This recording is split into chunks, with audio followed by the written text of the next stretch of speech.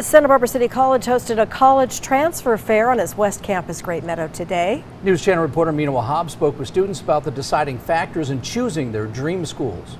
Santa Barbara City College students are one step closer to manifesting their dream university. Number one right now for me is UCLA, of course. What? Yeah, UCLA, and then also UT Austin.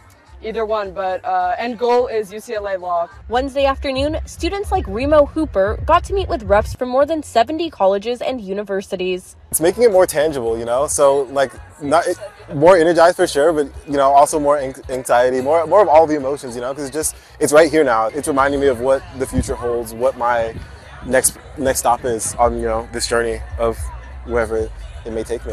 The event gave students an opportunity to learn about admissions requirements, academic programs, financial aid and scholarships, and housing.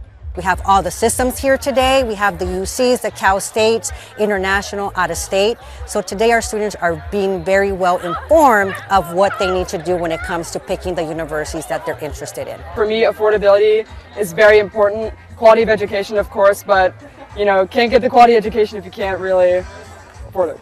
A lot of students are feeling the pressure to narrow down their top university. I want to go to the best university that offers also like the best film program. And I just have like this opportunity, one opportunity in my life. Santa Barbara City College's University Transfer Center has programs like the University Transfer Academy and Transfer Achievement Program that help guide students through the transfer process. In Santa Barbara, I'm News Channel reporter Mina Wahab.